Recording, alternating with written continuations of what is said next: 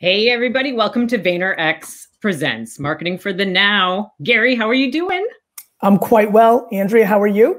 I am good. I'm always excited for these episodes, but I think this one is going to be a particularly juicy one. Next, we welcome Adam Braun, New York Times bestselling author, speaker, entrepreneur, and founder of Pencils of Promise, the award-winning nonprofit that has built more than 500 schools globally.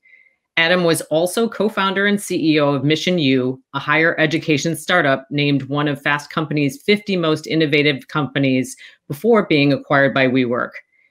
Adam has been featured as a speaker in the White House, the United Nations, and the Clinton Global Initiative. Welcome, Adam. Thank you for having me. Adam. Hey, Gary.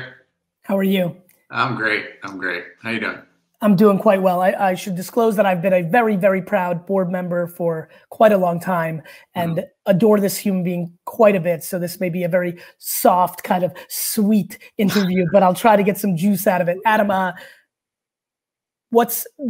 are you as a human thinking about innovation in 2021? Maybe as a parent, as a friend, as an operator.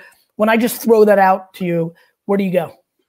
Yeah, I mean, it's a couple different threads for me right now. I think, one of them is Pencils of Promise, for those who aren't familiar, we're, a global, what we think of as a for-purpose 501c3 nonprofit organization that builds schools, provides access to quality teacher training and really wraparound support for students across Asia, Africa, and Central America.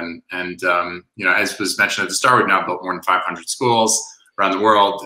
We serve about 100,000 students daily, and Gary's been an incredible, not just friend to the organization, but when I asked him to get involved, he said, "Adam, if I'm going to do this, I'm going all in." And so he's been a member of our board of directors, and an incredible one at that.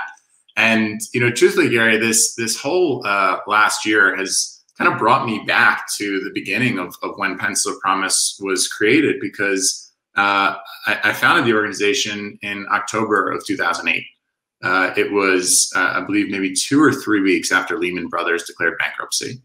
And, there was this feeling at the time that the kind of institutions that everyone looked at with such reverence that were kind of untouchable, that suddenly not just one, but then multiple toppled. And as much as there was a lot of sadness and, people were losing jobs, you and I were both in New York at the time, and, it was a really difficult moment culturally.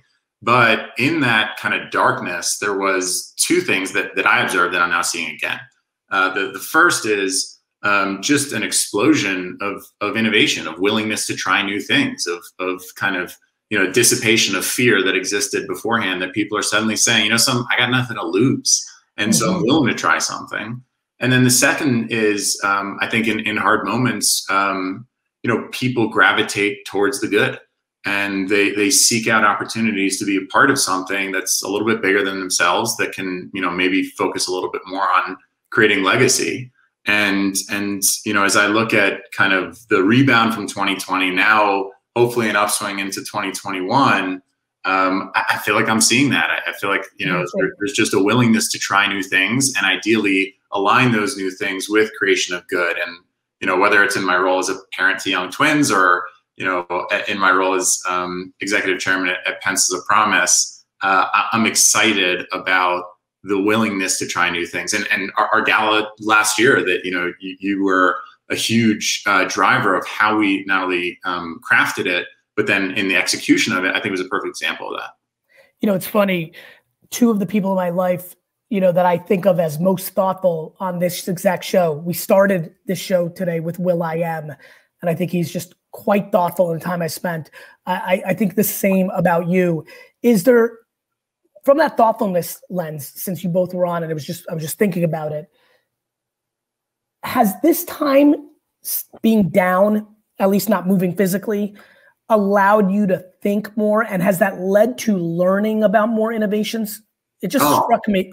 Please. 100%. 100%. I mean, this, but for those who aren't familiar, I normally live in the New York area, and in consideration of the fact that preschool was potentially going to go remote again, the uncertainty of what the academic year looked like, I relocated with my wife and little kids to the top of Powder Mountain in Utah. And right now behind me on this screen is, an expansive series of mountains. I'm at 9,000 feet of elevation. And, when you kind of forcibly put yourself in places like this, whether it's physically or mentally, you just start, being a little bit more patient in ways that you probably weren't historically, or at least that I wasn't. And what it leads to is I find, I feel like I'm thinking bigger thoughts. I'm looking at longer time horizons.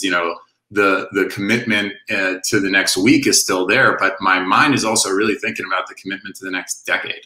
And, I remember one of our board members previously, the great Ray Chambers, challenged me many years ago when I was asking him, how do I push this organization forward? How do we do great work? How do we impact more kids? And he said, Adam, if I was you, I would look at, your abilities, your relationships, where you want to focus your energy, but I would also think about where the world is going to go in the next 5 years, and how can you align those two things to really intersect. And that's how I'm thinking about all the different parts of my life. I mean, I've said this to some of the Pencil Promise, board members previously, and I'm totally comfortable sharing it publicly. The world looked very different in 2008 when the organization was started, and the goal was to build as many schools as we could. And now I think a lot about not just how do we push, our scale to be faster, but how do we make it smarter? How do we, more impact, right? This is something we talk all the time. Impact, exactly. impact, right? Exactly. And by the way, you're, as executive chair, your DNA is so still in the thing that you created. You're a different man. I mean, as soon as you said that the world looks so different, in my own head, because I'm trying not to interrupt here because people get mad, but I only have 10 minutes. I'm trying to get the things. But please. I said to myself, you're different. Very, very. I mean, I didn't have kids at the time, right? I mean, the difference between rationally thinking about what do I want for the well-being of a child versus now as a parent thinking about how do I want my kids to experience education, and then how do I apply that to the attainment of education for kids around the world who might not have access to it otherwise. It's just a totally different lens. And, I think at the same time, we've always been very brand centric as an organization. Yes. And I think the success of our brand has really been rooted in authenticity more than anything else. And that's something that I think you and I have always really kind of connected on. Yeah. Adam, let's have a little friendship chat. Yeah. You, the human outside the arena of pop and, have you picked up video games? Are you watching more Netflix, like Clubhouse, TikTok, the innovation lens of you, my buddy? Yeah. Like if it's just me and you right now catching up, I'm like, hey, just doing my own research because, I love this shit. Like, what have you been hot on from an innovation standpoint, or what blew you away, or what's going on in this mountain now? Do they deliver hot cocoa in 1 second if you hit a button? Like, what innovations struck you in these last 2 minutes for some fun? Sure. So, I was really probably like you, one of the kind of earlier people that were fortunate to get an invite onto Clubhouse. And I spent some time on it. And then I thought, this is just taking me away from being present with the people in front of me. And so I kind of stepped away, and I didn't use it for months. But I recently got invited into a room, like a session that was being run. And man, I was blown away by just the connective tissue that was being experienced across totally different parts of a subsector of an industry. It's like those old jam sessions that we used to do. 100%. That has been a big part for me. I think another one is, I feel like to some extent I've like reconnected with the value of text and WhatsApp chains. Like before they weren't as kind of, I don't know, it was like more one-on-one connection.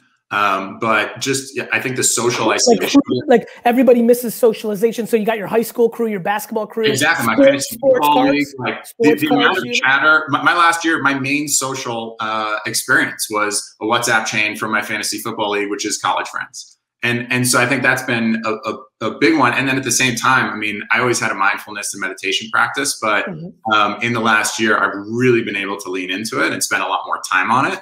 And there's a whole bunch of apps out there, but I'll give a shout out. There's one called Shine. I have no affiliation to it, but I discovered it through. Say it one more time. I didn't hear it. It's called Shine. Spell it. Shine. SHINE. Shine. And then another one, I just met the entrepreneur on a chairlift the other day. It's called Breathwork.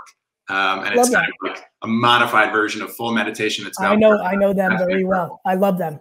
Adam, I love you more. We'll talk soon. Me too, Gary.